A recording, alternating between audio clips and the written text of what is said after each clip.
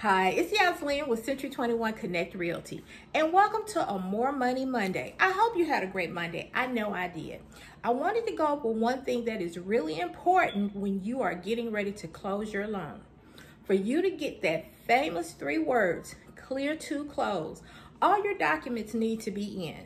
So when you're getting ready to closing, you may get an email from your lender stating these conditions must be met in order to close. Please, I cannot stress to you enough, get those documents to your lender as quickly as humanly possible. Because if you don't, it could delay your closing, terminate your closing altogether, or just draw things out more than they need to be. It may be something as small as a bank statement.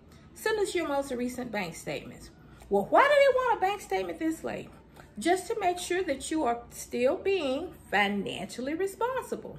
No overdrafts, no money's coming from places that can't be identified. You need to substantiate if you are going to get a large deposit in your account, because that money has to be accounted for. It could also be a verification of employment. They may send a letter to your employer saying, is this person still working at this establishment? Do not quit your job before you close. I'll say that again. Do not quit your job before you close. I've had it happen and it never turns out pretty. Number 1, your loan will be denied. Number 2, you will lose all your earnest money. And 3, you won't have anywhere to live, possibly.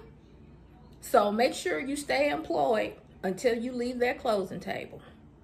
Number 3, please don't go and make large purchases.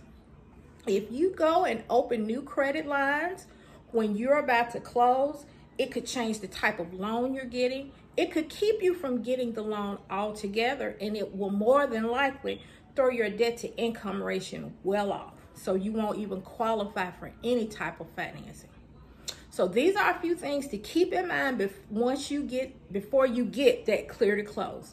These things will be required of you, so make yourself a note to keep an eye on your emails and get that documentation immediately. Sometimes when you're not able to close on time, it could actually cost you as much as $100 a day. I don't know about you, but I wouldn't appreciate having to pay an extra $100 a day just to close on my home.